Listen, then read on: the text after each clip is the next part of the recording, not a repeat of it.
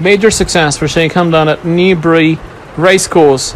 Palace Pier confirmed himself as one of the finest horses that Sheikh Hamdan bin Mohammed bin Sheikh Maktoum, Crown Prince of Dubai, has ever earned, following his emphatic victory in the Group 1 blocking stakes at Newbury Racecourse in the UK on Saturday.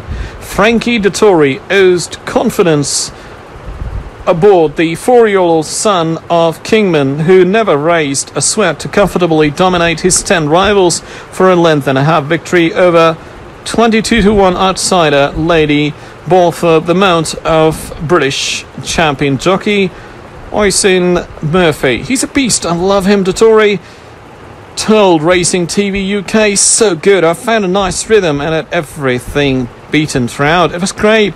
I know he gets the mile real well, so I kicked him on. He got a little bit lonely in front, but he's a true champion. This was his 8th run and 7th win. He loves his racing, and I guess all those good mile races will be his target.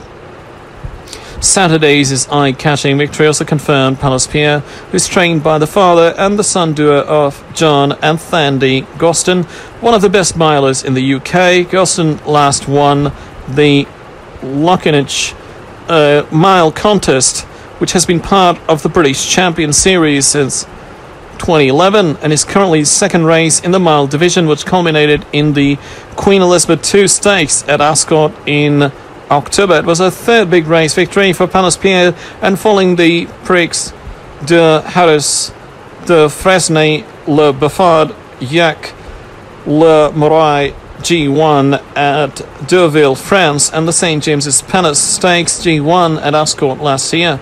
Sheikh Hamdan's biggest career success came in the 2015 Dubai World Cup at Newbury Racecourse, which he won with Prince Bishop, trained by Said bin Surur and ridden by William Buick.